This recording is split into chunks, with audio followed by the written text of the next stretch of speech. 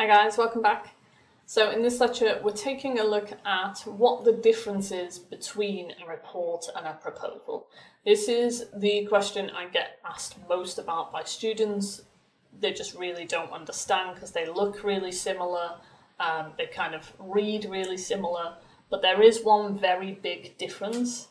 So if you're not sure, stick around. So, what's the difference between a report and a proposal? You tell me. I've got two texts here. One is from a report, one is from a proposal. Let's see if you can tell which one of these is from a proposal. Okay, I'm going to give you a minute or so. Have a read of these texts. Again, pause the video if you want so that you can read both texts properly. And then come back once you've read the text, unpause the video, and let me know which you think is a proposal. Yes. Off you go.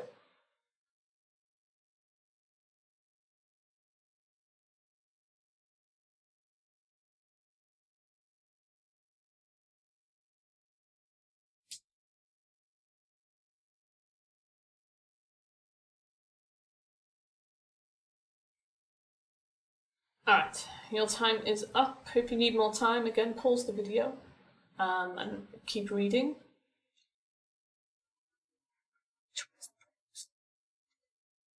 B. I would say B a million times over is a proposal, but why? Why? Well, let's take a look, shall we? So the main difference between your report is factual. It includes statistics, you're recounting an event, or you're reporting what happened at an event or what happened about a certain problem, okay? What happened being, the main thing here, because your report is written in the past. The clue is in the name, you are reporting. So whatever you're reporting on must have already happened, right? It's a past writing only in. Whereas a proposal is written in the future, okay? You're trying to be persuasive. You're trying to get somebody to help you, either by giving you money to fund a project, by using their power to help you, stop something getting closed down or something like that. There's lots of adjectives and adverbs used to try.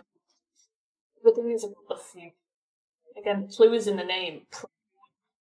You're proposing something for the future, whether it be a collaboration or whether it be to save a particular landmark or something like that.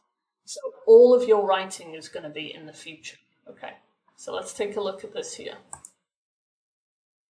All right, for example here, this rejuvenation would not only preserve green space, but also promote community well-being.